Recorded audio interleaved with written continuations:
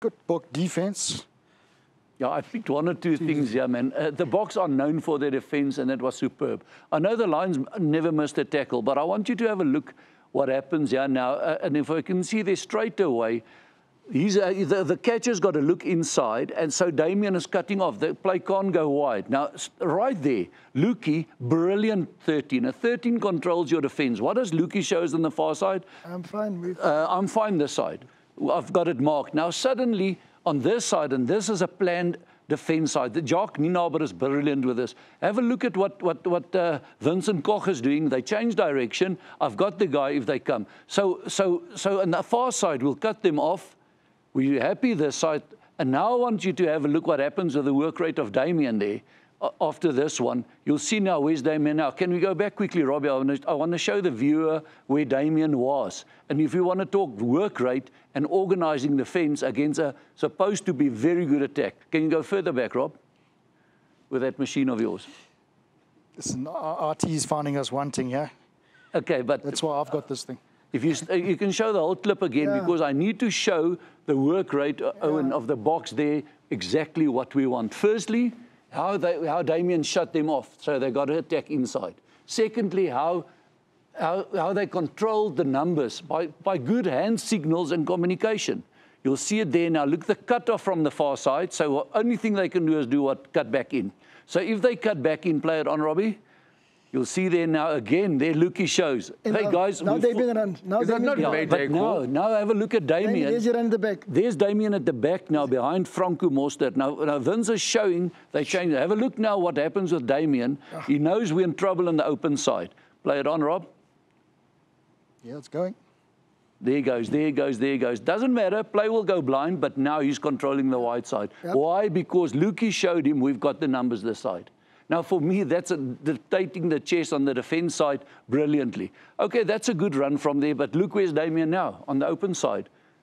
A split second ago, he was still defending on the blind, and they control it. Now, suddenly, Malcolm realized it's a steal opportunity. We suck them in, they can't outflank us, and we poach.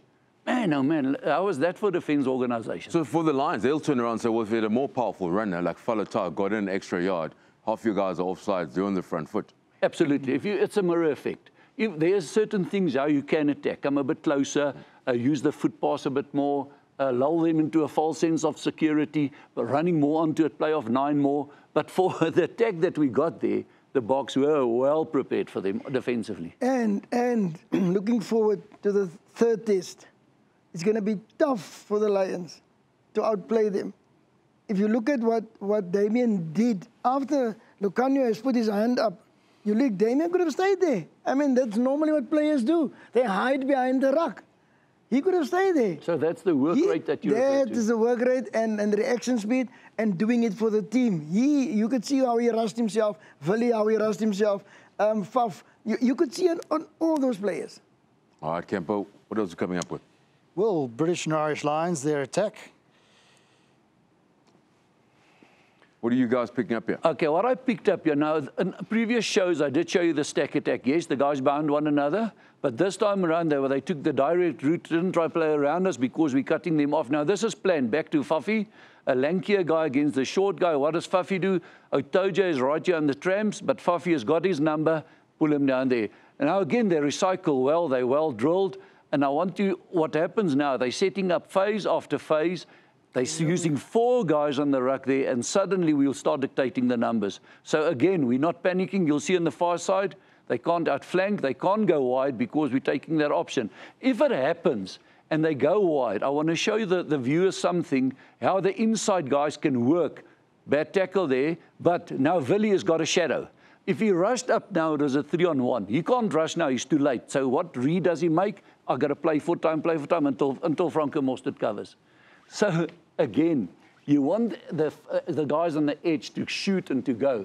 But if you make a bad read there like Villiers did, just shadow. Play with him, play with him. The catch-up defenders will get there. You talk about Franco Mostert. It's a lock.